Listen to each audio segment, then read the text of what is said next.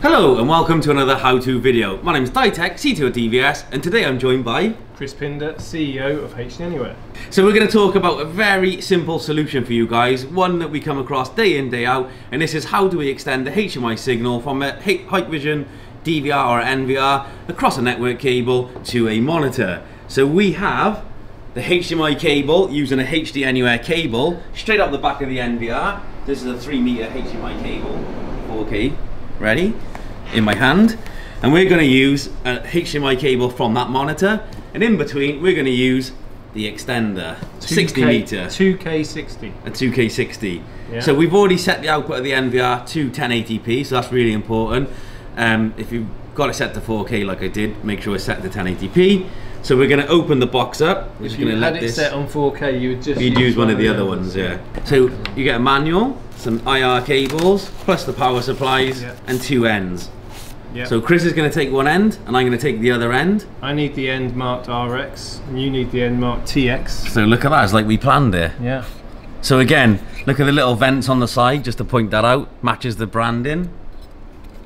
Yep, that's nice, I like it. So I've got the transmitter. I'm going to connect my HDMI output from my Hikvision NVR, which is set at 1080p, into the HDMI input here. It's worth pointing out that there's a HDMI out on here because you can loop and daisy chain them. Oh right, okay, so you can have many of these units showing the same thing effectively. And that's connected to here. Recorder. So we've got the 12 volt power supply. We're going to connect it into the DC 12 volt supply here and power it up. It's worth noting, on this particular model, we're powering one end, which is the transmit end. On a lot of the other models, you can power either end. It's up to you how you power it. But on this particular model, it's at the transmit end, but it is only at one end, and it will power this unit over the Cat5. Talking of Cat5s... And this is plugged in now, isn't it, Chris? You plug that in sneakily in the background. Talking of Cat5s, you take your end of Cat5. Okay. I'm going to take my end of the 20-meter Cat5. I'm in. We're going to plug it in and establish a connection. And hopefully, there we go, it's that quick. It's now talking from the recorder directly to that monitor. Over this long cable.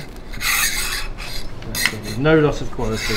No loss of quality, 1080p, up to 60 meters. Obviously Cat6 is recommended for the 60 meters. This is standard Cat5, so which is why it's not 60 meters. As simple as that. Little securing lugs, you can secure it in place where it's fitted so it doesn't rattle around or disconnect. And of course, that's the IR receiver cable that would go by the TV. That's the transmit that would go on the NVR. And then if you use the NVR remote control, it at would the TV location, send it through to that, and then you can obviously change it using the control. And it is as simple as that. Simple, simple, simple. Please contact your DVS sales rep. We keep this in stock. They'll give you a price, and we'll sell you lots of HDANYWHERE stuff. Thank you, Chris, for joining me again for another video, and we look forward to more content moving forward. Stay safe, guys.